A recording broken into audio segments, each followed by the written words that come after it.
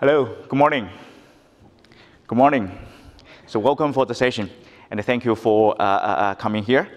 And today, I'm glad to present the IPv6 project that we've done in the OPNFV, and with my colleague, Shrida Gadam from Red Hat, and Prakash from Huawei.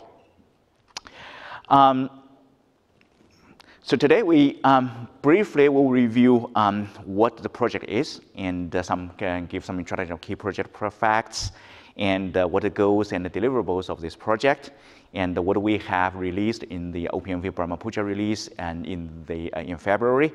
And then Shrida will talk about what is what it really means, and in terms of how to use the service VM as an IPv6 router, and what's has achieved, and why we do this. And Prakash will introduce about our planning for a Colorado release, which is planned for August, and that's the next bigger release for the OPNFV.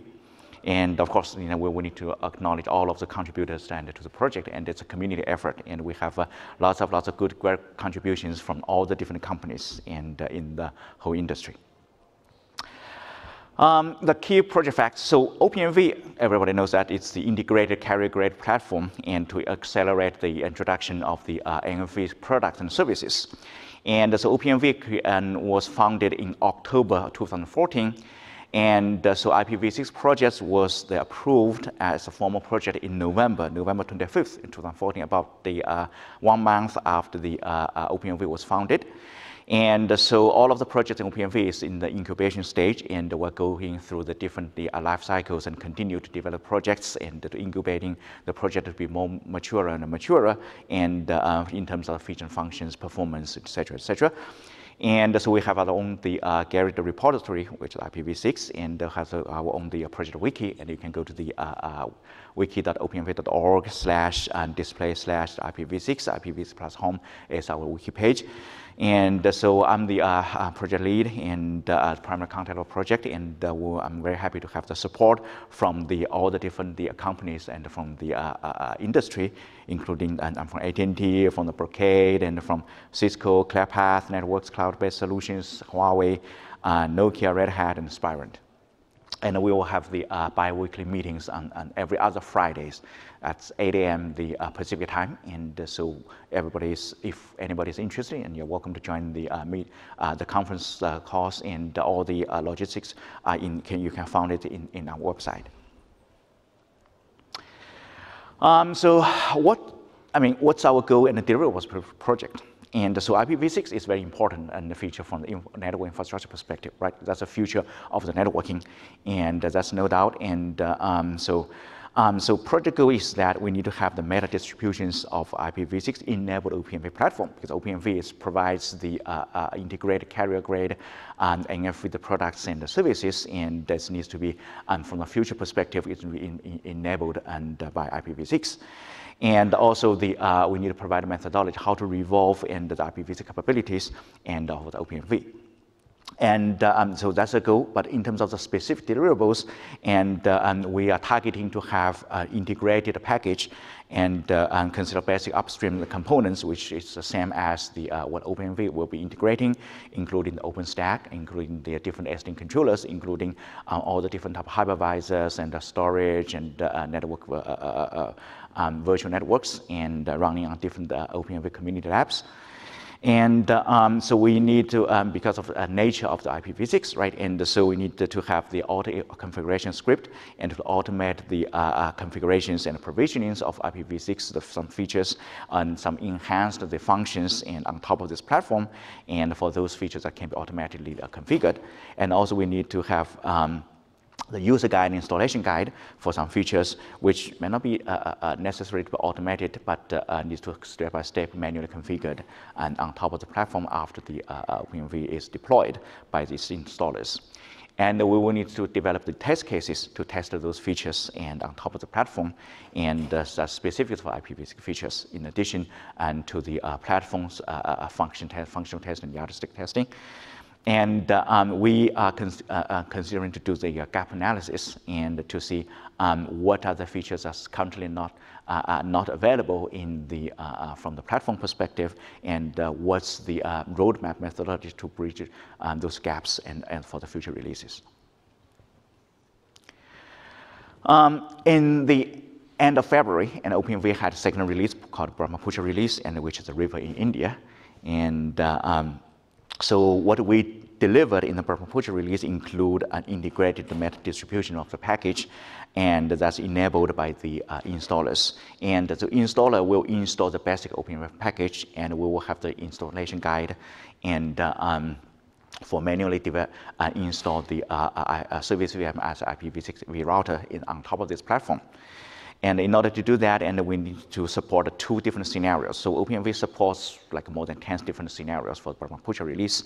And for IPv6 specific features, right, and we need to enable 2 different scenarios. One is the no SDN, no feature, and the other one is ODL, the L2 no feature. And the reason is the for no SDN, meaning that it's pure OpenStack, and because the Neutron supports the IPv6 routing in the L3 the agent.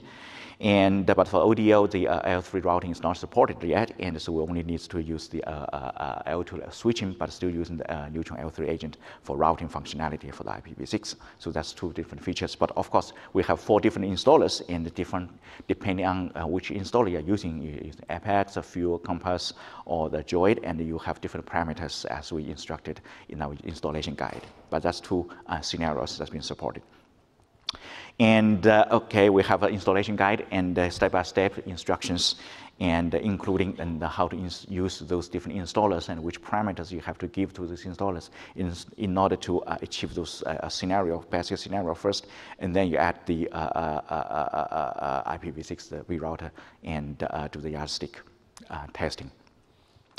And yeah, we developed a case with the Yardstick project, and Yardstick is another OpenMV project which basically targeted for testing the OpenMV infrastructure on top of the Rally and Tempest, which basically tests the OpenStack's the APIs and performance. And we have done the gap analysis, and with the, I wouldn't say it's gap analysis, but some kind of analysis of the features that's been supported and or not supported in OpenStack Liberty release, and also in the Open Daylight Beryllium release. And we'll talk about it later. So now I will introduce the Shrida, and he will give the more details about the what's our contributions and what's the service VM as a IPv6 router. Shrida. We have contributed to some of the IPv6 features in the upstream components like OpenStack and Open Daylight. So some of our contributions with respect to OpenStack include we added support for IPv6 in the Neutron L3HA routers. We added support for IPv6 address resolution protection, basically where we program certain flows on the OVS switches to make sure that the VM is not sending out neighbor advertisement packets for the IP addresses and the MAC addresses that it does not own. Recently, we added support in the OpenStack Neutron code base to advertise the DNS information as well as MTU information as part of router advertisements. And working with the community, we also added support in the DevStack installer to set up an OpenStack distribution on an IPv6 infrastructure. Coming to Open Daylight, when we started using Open Daylight SDN controller along with OpenStack, we noticed that when we create an IPv6 subnet, we noticed some Java exceptions, because of which we could not continue with our use case. So we addressed those exceptions, and we were able to proceed further. Currently, we're actively working with the community to implement the IPv6 router in the controller. In the next few slides, we'll be talking about what was the goal when we started off this project, how the design looks like, how the underlay network topology is, the detailed setup steps, and the gaps we have identified and found them in both OpenStack as well as ODL. So one of the important goals that we wanted to kind of achieve as an IPv6 sub-team in OPNFV as part of the B release was to provide a platform that can run an IPv6 service VM that is capable of doing 2 things. One, periodically advertising router advertisements to the VMs that belong to a different tenant. And the second thing is to provide IPv6 external connectivity to those VMs. Basically, the idea is to have a platform that will allow you to try out different other use cases and also for us to have some kind of open innovation. Now, apart from this, another important thing that we had in mind was to identify the gaps and try to contribute as a team wherever possible in those upstream components. Now, how does the design look like? So let me take you through this diagram a little bit. So onto your left-hand side, you can see a network node, and you see two compute nodes, one in the middle and one to your right side. So the admin for this OpenStack would create two networks, one represented in the brown color, which is the external or the provider network. The other one, which is in the blue color, is the shared tenant network. Now, you say, for example, you have tenant A who is kind of interested in providing an IPv6 service VM. He will spawn a service VM with two interfaces, one connected to the external network, and the other one connected to the shared tenant network. And when you have in this setup, other tenants who are interested to have this service VM use case, they can spawn the VMs on the shared tenant network and kind of leverage this IPv6 infrastructure.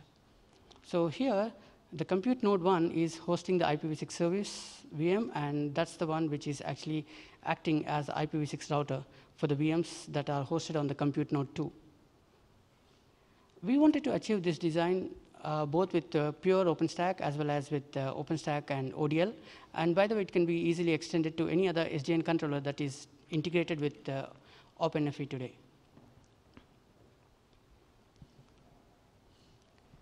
Now, if you actually pick up the OpenFV installers like Apex, Droid, and so on, we can choose certain scenarios which will help you to kind of replicate this setup and try out this service VM use case, which have been mentioned, the two scenarios which have been mentioned in the previous slides.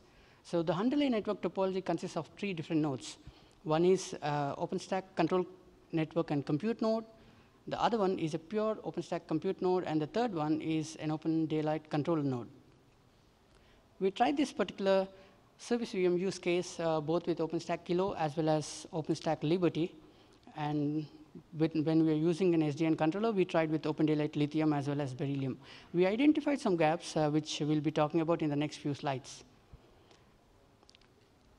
OpenFV B-release notes provide detailed instructions on how to achieve this use case, what are the various REST APIs that are involved, what are the gaps, and some of the best practices that we have identified. So I suggest that people who are interested in this particular use case to please take a look and reach out to us if you have any questions. We'll be more than happy to help you. So this is a simplified view of what the service VM is all about. So as I mentioned in the previous slide, you have a service VM that is connected to an IPv6 router, which is an external or a physical IPv6 router in your infrastructure. It acquires an IPv6 address using SLAAC. So the default route automatically points to the upstream external router. And on the internal tenant-facing side, you have a shared network, and you have a couple of VMs. Say, for here in this particular diagram, you can see VMs from tenant A and VMs from tenant B. So the service VM is going to act like a router to these VMs, where it periodically advertises this router advertisements and also forwards the traffic that is coming from these VMs onto the external IPv6 router.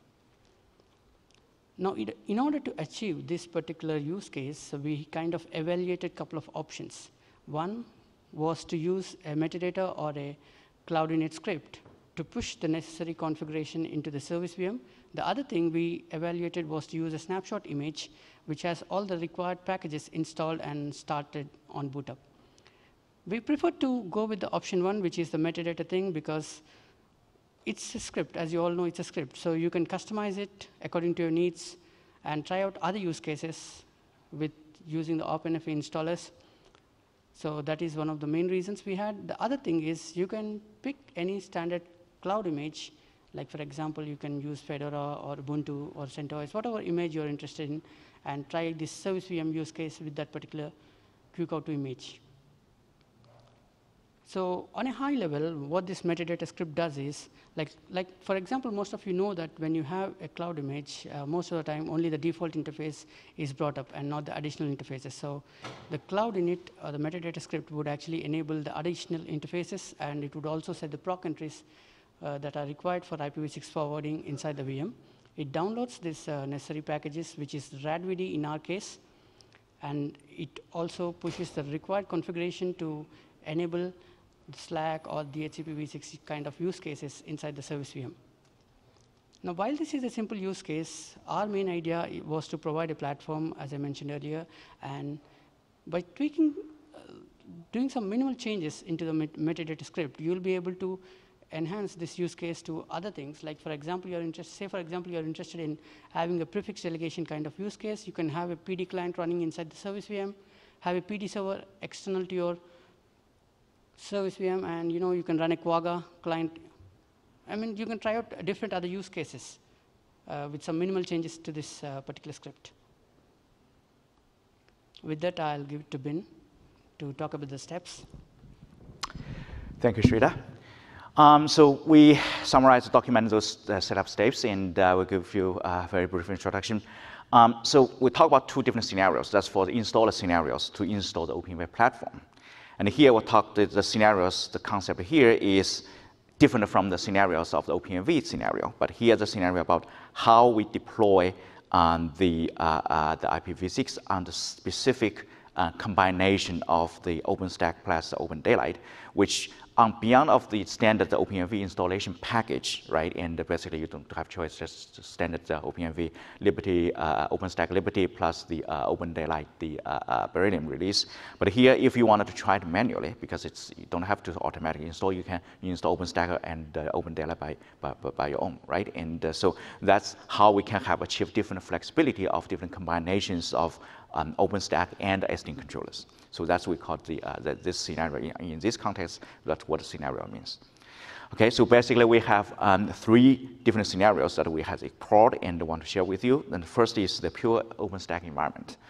And so basically that's the simplest scenario. That's just OpenStack, no SD controller, right? And so no SD controller will be implemented as the neutron backend.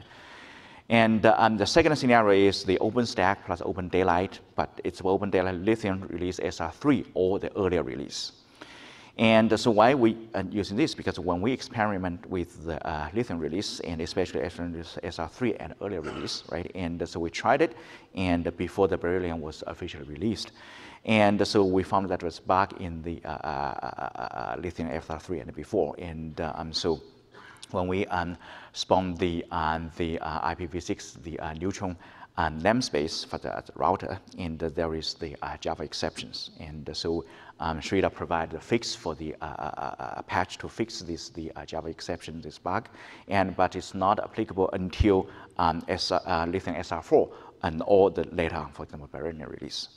And so in this case, and in order to work around those Java exceptions, and we have to manually spawn the RADVD daemon in the neutron namespace in order to advertising the prefix, right, for the IPv6 address and to the service VM. But in the third scenario, and if we are using the OpenStack, Open Daylight, the Beryllium, and the SR4, or the Lithium SR4, and for the later release after that, and we don't have to manually spawn the RADVD daemon in the neutron namespace. And so that's the difference. That's why we have the specific scenario, just to work around those the bug in the Java exceptions.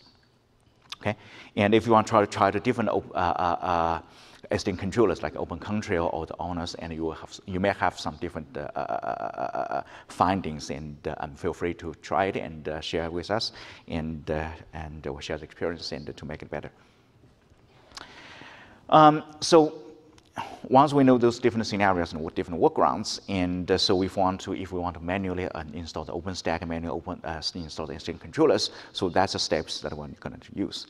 And also we in order to minimize the dependency on the physical infrastructure, for example, the lab or the resources, and what we did is that in the original design, in the first, you can see that the service VM directly connects to the external, the physical IPv6 router at the edge of the data center or any of the physical infrastructure.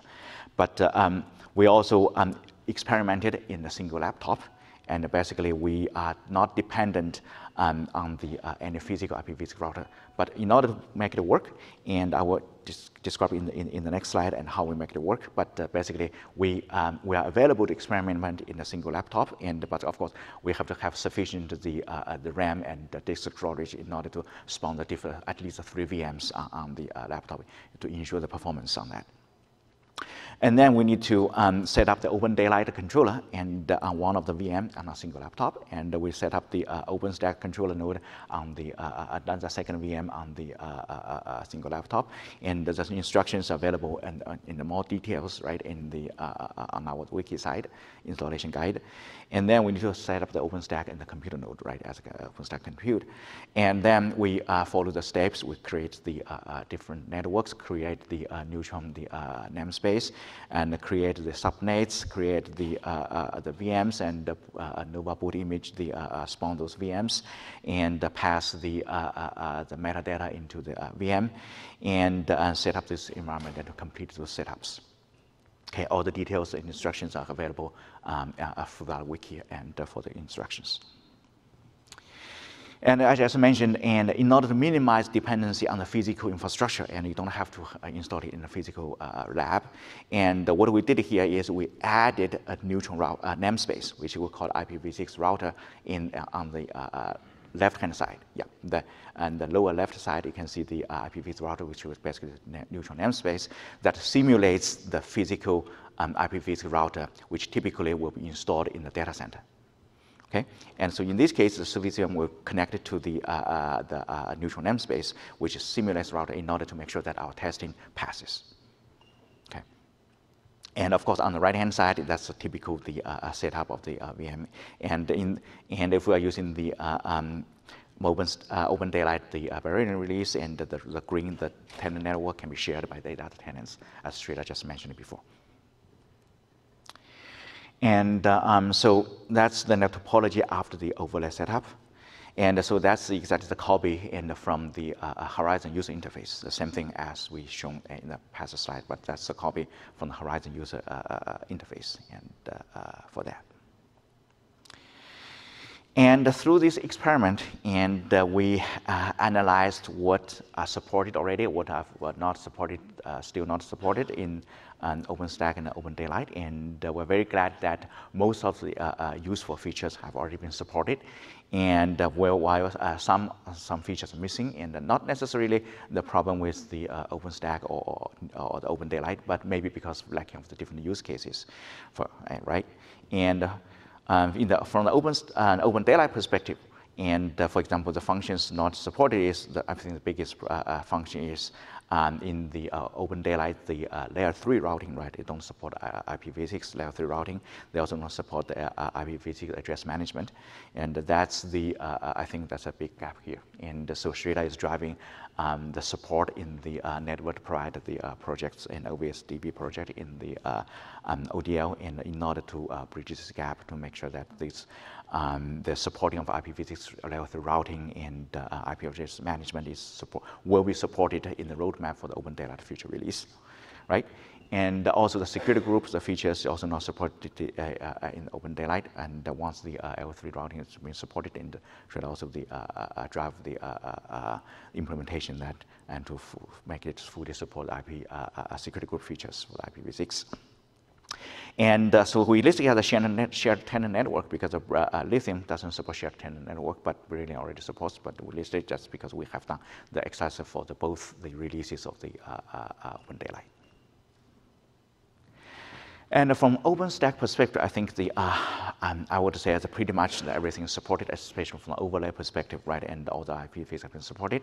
And from the underlay perspective, and so the feature not supported is that the statically assigned IPv6 address, and it's not supported from the OpenStack perspective, and especially in the same fashion as when you support IPv4, and because it's usually the IPv6 address was assigned dynamically through a Slack or the DHCP, the dynamic allocation of the address. Floating IP is not supported by for IPv6, and I think that's a good reason. And because it's for the IPv6, the address space is much bigger than the IPv4, and you don't need to have the floating IP, right? And because you don't need NAT, and for the internal address, the translation to the external IP address. So that's, I mean, basically there's no, I would say, urgent use case on that. Yeah, because that can be naturally supported by from the address space perspective for IPv6. And additional IPv6 extensions and IPsec, IPv6 anycast, multicast not supported. But I think that's not because of the neutron. It doesn't support, but because IGMP is not supported, and for IPv4 even it doesn't support a multicast, etc. So it's if there's an urgent need and the use case requirement for industry, and once neutron supports the multicast in general, and those both IPv4 and IPv6 will be supported as well. So that's not specific the something that's is something wrong there. So VM access and to the metadata, and between the metadata servers is still the endpoint of the meta servers. Right now, the infrastructure is only supports IPv4, so that's the it's not something that can be addressed in a short term. And because if you want to use the meta server and you need to go to the meta server, that's been reality in the infrastructure part. Okay. And distributed virtual routing and nature is not supported by for IPv6. That's because the floating IPv6 is not supported. And so the way that Neutron is doing is that for the floating IP for the IPv4, and all the traffic will be forwarded to the network node, right? And the network will combine the traffic and do the source routing and to send the traffic through the centralized the new network node and to the outside external.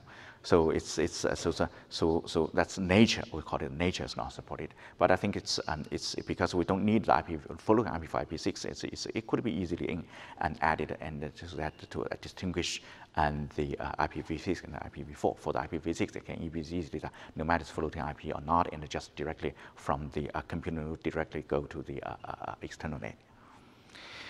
And of course, the GRE VXLAN tunneling endpoint still requires IPv4. And as of the latest status, and the Linux kernel already support the VXLAN endpoint as IPv6 since the kernel version 4.4. And OVS and also will plan to support the IPv6 endpoint for VXLAN starting from OVS 4.6. And once those are supported, and could be the patch in the Neutron to support the endpoint. And the GRE, we don't know, we are not know the details of the GRE endpoint yet. And it could be on the roadmap for from the on the kernel side to support it at first, and then on the OVS user space and on the Neutron part. So now I introduce my colleague Prakash, and he will talk about the release planning for the Colorado release. So what I will do is, I think Bin and Sridhar, they have been from the beginning, very excellent team they have formed. And obviously, in the Colorado release, what we are looking at this time is, can we do a full IPv6 install automatically? Because we have a manual process, step 1, 2, 3, as they described. To do that, what do we do? So there are two portions to it. One is the underlay, and other is the overlay. So can we do underlay fully IPv6 installation? And of course, we can do it because support is there. But then there are some gotchas, like we saw, like we have to do using L2, ODL L2 scenario. And so that's one portion. The other is overlay. So generally, when we talk about these things, we have to look at what is the traffic. Is it north-south traffic? Is it east-west traffic? Those are the terms we use in data center. The other portion is we need to talk about tunneling, because that's important from the point of view of how do we do the data plane traffic, which needs acceleration and which needs support from the IPv6 system. So here we see that that's why the first is automation of what we have done. Simple, straightforward, with some changes that we expect in ODL or other SDN controllers. So the second portion is how do we test if we have to expand it to WAN.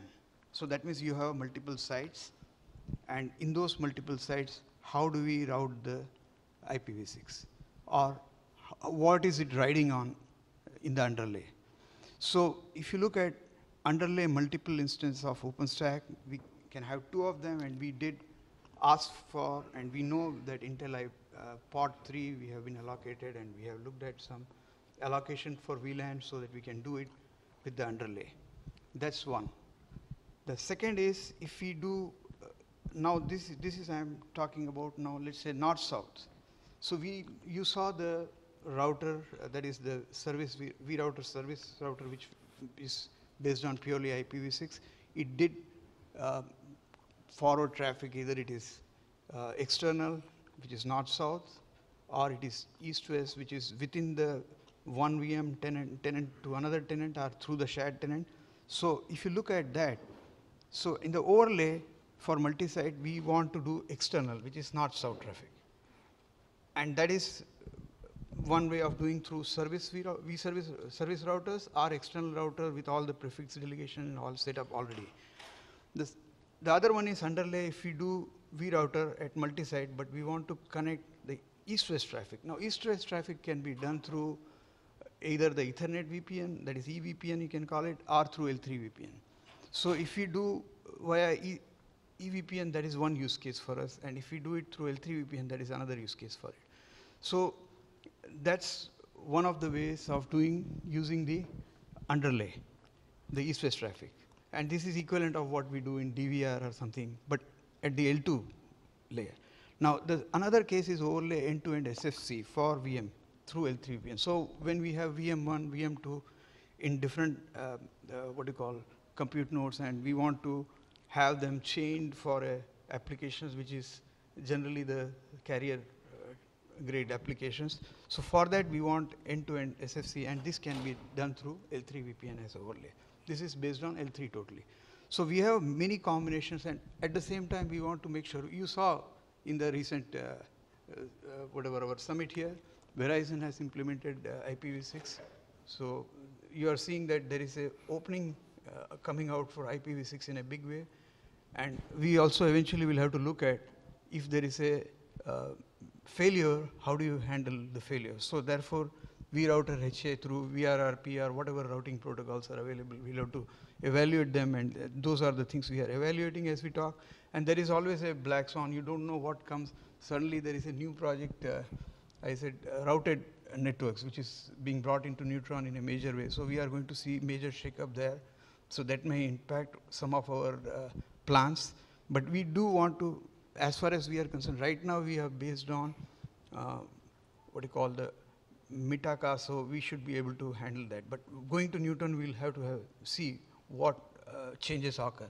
So you see that at the end of the day, it is important that we allow innovation, and that's the reason we chose Service VM, and we hope to see this sometimes into release D timeframe, probably to get into some kind of a lab readiness to field readiness type of things, and eventually make sure that IPv6 is important from industry, because in industry we see that mobility, whenever it comes, it is, you get it free in IPv6 because just you add additional mobility headers to it.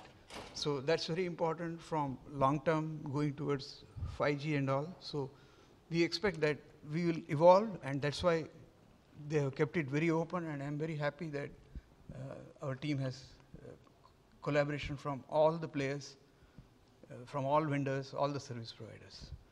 I think at this time I will open the floor for question and answer and give it to. Okay. Oh, acknowledgement. Sorry, I forgot. That's the most important thing as a community, and you have contributors from ClearPath, Mark Medina. Then you have John from Nokia. Then Eben from was Inspirant, now is in Brocade. Then we have Meenakshi from Cisco. Then we have Kubi Gao from Huawei, who has helped us in testing in their labs and our labs, I would say. Then Christian, so community labs we call it. So we have the Linux Foundation lab where from we run, and community labs are vendor provided like Intel's and Huawei's and Ericsson's, and also that's one. And so I should also acknowledge to Christian from cloud-based solutions and for setup and access support and all. And then we have Hennes, Frederick from Red Hat, and I cannot underestimate the value of Sridhar, who has been very, very, leading the effort both on the OpenStack side as well as on ODL side. We couldn't get somebody on the ONOS side or Open Control, but we are trying. We know that ONOS does have a forwarding in the code base in the IPv6, but we could not get to the routing, etc. And so we are addressing that. We are looking at the gap analysis and all. And we are fortunate to have also a very good manager who is very systematic. And you can see from the presentation itself that reflects the detailed oriented work of Bin. And we look forward to questions and help from the community. We invite everybody to help because this is going to be a major requirement for 5G as we go. Yeah. So questions, you can please go to the microphone on the aisle.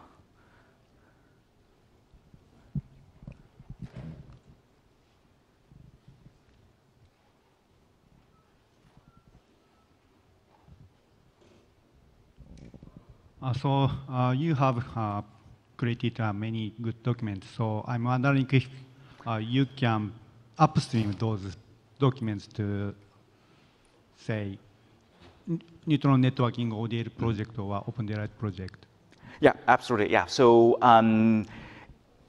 that's a very good suggestion, and I will be very happy to upstream those documentations to the Neutron. And are you the primary contact for us to do that, or which channel do you suggest to? For networking ODL, yes, I am. And okay. For Open Daylight neutron northbound, I am. And okay. For Open Daylight network, it's Sam. Okay. Yeah. Okay. Let's exchange the communication information, and we can do that. Yeah. Thank you. That's a very good suggestion. One of the limitations I saw was regarding static IPv6 assignments to VMs when DHCP is being used. If you're not using the DHCP agents, are you able to statically assign at that point? So now we are using the Slack, the stateless, the address resolution, automatic address, the configuration. Yeah, so that's statically assigned IPv6 address, not supported yet. Yeah. Okay. Mm-hmm. Okay, so you showed a page on gap analysis. So what's the communication path to upstream? I mean, I'd like to hear, as a community member, I'd like to hear feedback. But so far, this is the first time I am aware of it. So okay, yeah. So I'd like to hear, I'd like to have a communication channel constantly. Yeah. So I think that's the purpose that we're here to presenting our projects and hope that we can establish a communication path regularly and down the road so that we can collaborate together and between the, for example, Neutron project and our projects. And that's exactly one of the purpose here is to establish the formal communication, regular communication channels. Thank you.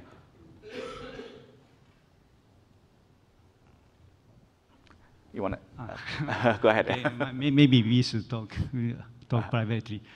So you showed some POC by ONOS, but is there any blocker to do same with Open Daylight? Yeah, this slide. Yeah. The plan is, for example, for now we are only installed the Open Daylight as a backend testing controller, and the plan is that we want to support all the different kind of popular SDN controllers on the market, including the Open Control, including the owners. And but we don't have the resources, basically, meaning that experts that's on the owner side and who is an expert that knows more about owners and how to integrate that and can combine that with the OpenStack as well as and how to use these owners, for example, that's the same way as ODL, right? Yeah, regarding to Open Daylight, I'm very willing to help here. Yeah, so we're looking for the community support, and especially with the expertise from different dimensions, different aspects, and help us to evolve the project to be to cover as broad as we can. I see. Yeah, thank you. Thank you all. Any more questions? Thank you very much.